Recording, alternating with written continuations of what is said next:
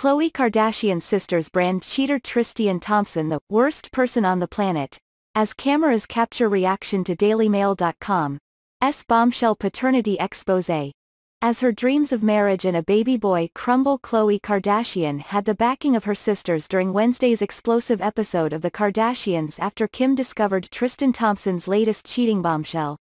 The closing scenes of the 9th episode of the Hulu series saw cameras dashing to Kim's gym in the early hours to capture the star's reaction to Daily Mail's exclusive December 2021 report about a paternity lawsuit involving Thompson, 31, and Houston-based personal trainer Marilee Nichols, 31. After sharing the news with an equally shocked Kourtney and Kylie, the sisters branded Tristan, the worst person on the planet, for cheating on Khloe for the third time and fathering yet another child.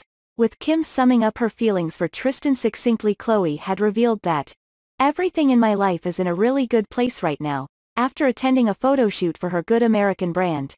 But the next morning, she learns that Tristan has cheated on her for the third time.